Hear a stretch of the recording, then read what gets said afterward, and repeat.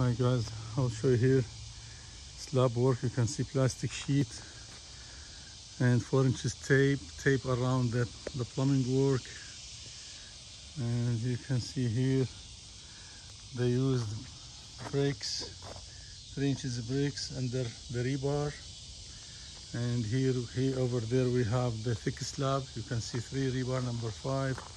Here the concrete will be past that, will be out maybe 1 foot.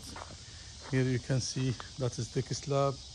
They use the brick, and here we have wire mesh, rebar. You can see that's slab work. Here you have thick slab, concrete thick slab, rebar. Okay. Now they tie. And here that is the dowel for the framing. You can see how they support it to the foam. The foam works. Yeah, you can see all the way around each 3 foot or 4 foot. You can see there the stone and that around the plumbing. You can see extension paper between retaining wall, concrete retaining wall, and the slab. And here you can see they use the bricks instead of plastic chairs.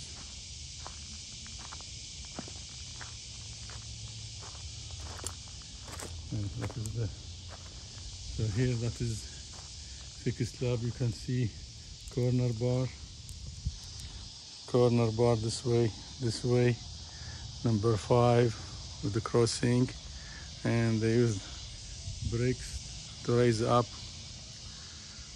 So that depends about the, and again here you can see that bolt, thread bolt, to use it as an anchor bolt for framing. It is like J bolt. You can see how they support it. Here at the corner we have 2, and there 2 because that is door opening. And plastic sheet minimum 10 mil. Here they used 15 mil. That's better. You can see the dowel this way. It depends about the structural design, and that's the retaining wall.